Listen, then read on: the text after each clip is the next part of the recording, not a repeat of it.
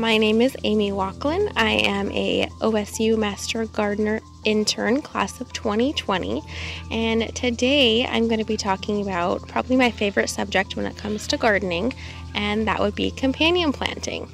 There's many reasons why you might use companion planting in your garden, such as planting certain plants that are beneficial to one another for one reason or another. Certain plants may put nutrients into the soil or take nutrients out.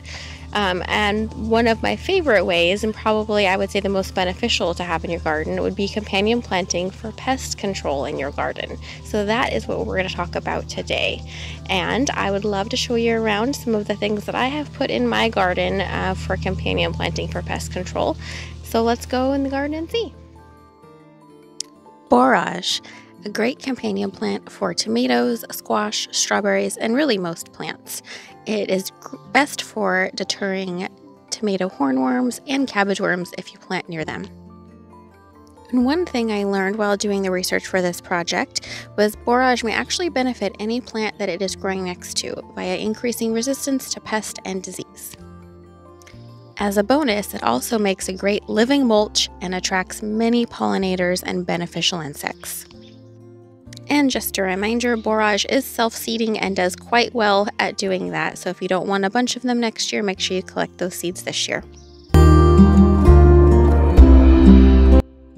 So as you can see here, I have some gorgeous borage. It has actually kind of taken over this bed.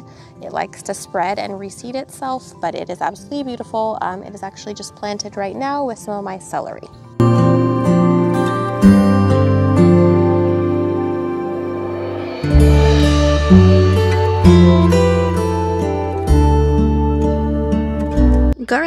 Garlic is very helpful in many ways. You can plant it near your roses to repel aphids, and it's also very beneficial for many fruit trees, apple, pear, plus cucumbers, peas, lettuce, and celery. If you plant under your peach trees, it can help repel the borers that like those. Garlic also accumulates sulfur, a naturally occurring fungicide, which will help in your garden with disease prevention. So I would definitely recommend garlic in many areas of your garden. Okay, so this is a busy raised bed that I have here. So I actually have lettuce planted in this one, along with roses and peas and a grape plant. So I went ahead and have garlic and nasturtiums planted with this one. Peppermint and catmint, or catnip. Peppermint can deter white cabbage moths, ants, rodents, flea beetles, aphids, and even fleas. And catnip or catmint can deter flea beetles, aphids, Japanese beetles, squash bugs, ants, and weevils.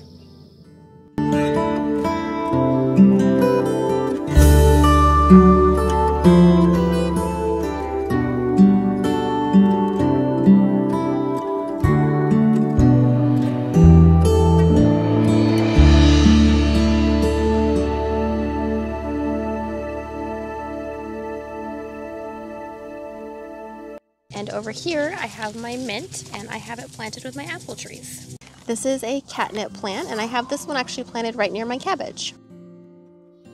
Chamomile, besides being really pretty to put in your garden and being great for tea, it is a host to hoverflies and wasps. It also has lots of bonuses as far as accumulating calcium, potassium, and sulfur, later returning them to the soil. This is another plant that will also reseed itself. So again, if you don't want to have a lot of chamomile plants next year, make sure you're just collecting the seeds this year. Chives, something very common in most gardens because they grow so well and reseed themselves also, but they actually will be a great plant to put near your apples, carrots, tomatoes, and any kind of brassica really, plus many others. They also help keep aphids away from tomatoes, mums, and sunflowers. Chives may also drive away Japanese beetles and carrot rust fly. A bonus planted near apple trees would be to prevent scab.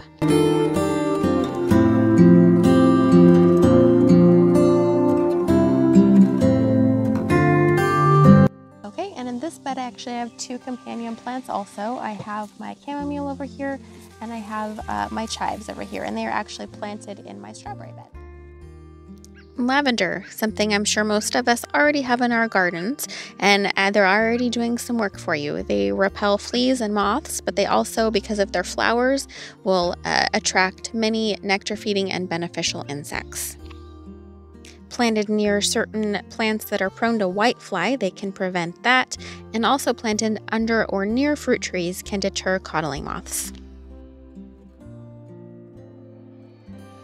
So here is a beautiful lavender plant. Now these I actually have popped around my garden all over the place. I like to plant them though, especially near all of my fruit trees. I have apple trees and plum trees, lots of other fruit trees. So I put these at least all around them, but I also put them near my roses also. Marigolds. Let's first talk about French marigolds. One really neat thing that I learned while doing this research was that French marigolds actually put out a substance in the soil, just in their immediate vicinity, that actually kills nematodes. There's actually studies that have been done that show that years after these plants have died back, it's still having the effects of killing the nematodes. But you want to make sure that you're planting them very densely so you're not missing areas.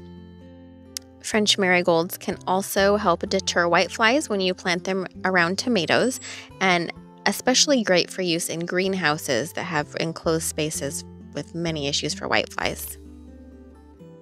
Mexican marigolds are said to be the most powerful in insect repelling, plus they tend to repel the larger pests in your garden.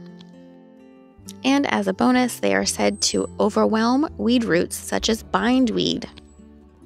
So these are marigolds, and these I have currently planted near my fava beans and my green beans, but I actually pop them around as many things, kind of like nasturtiums, as I possibly can. Alyssum, great for attracting many tiny predatory wasps and planted near basically all the fruit trees. There's actually been lots of research from the USDA regarding companion plants and using alyssums, partially as trap crops, but also to bolster the population of beneficial insects that prey on the costly crop pests.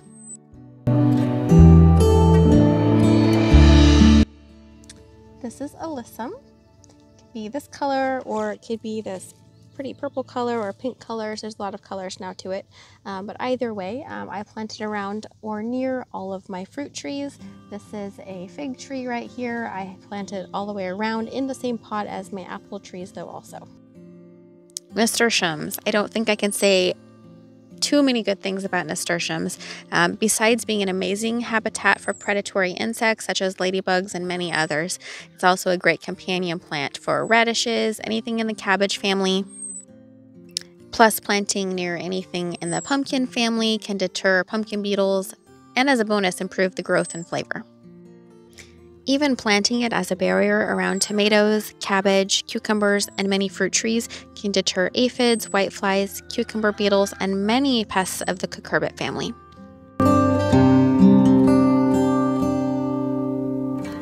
So here is, I would say, my number one plant that I like to plant as a companion plant in my garden. How many times can I say plant? And that would be nasturtium. So it's beautiful and it flows wonderfully and looks good planted in every bed, I would say. But it's also probably the best companion plant that you can plant. So I put it in actually all of my beds, so you'll see it in just about all of them. This is what I call my ladybug nursery from my garden a couple years ago. It was a tower of nasturtiums filled with all the life cycles of a ladybug, eating tons of aphids.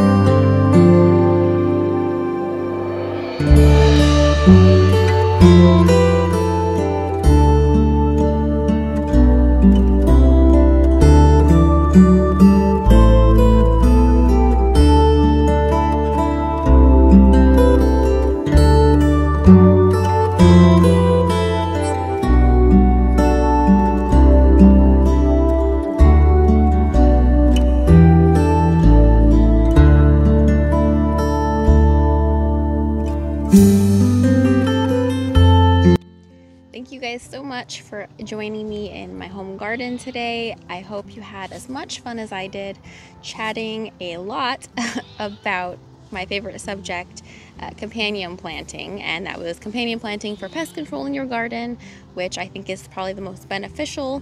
There's actually lots of science behind it, and I guess that's why I chose it, because I think it's probably the most relatable and the biggest issue that most people have in their garden. I know it's the biggest issue that I have every year, so if there's anything simple, natural that I can do or to show you to do about getting pests under control, or kind of more of working with them in your garden as opposed to just, completely getting rid of them, because that's generally impossible. So I hope that there are some tips and tricks that you learned today that you will give a try. Hopefully all of them, but at least one you can try this year.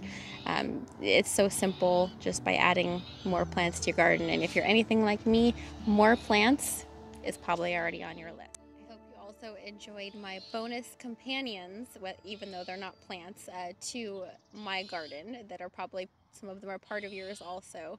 I think everything and everyone has a place in the garden, and I hope that you also don't forget to not take you or your garden too seriously. If you have way too much pest pressure for a certain plant or a certain type of plant or family of plant in your garden, you can always take that plant out, replant, reseed, or just try again next year. It's not the end of the world.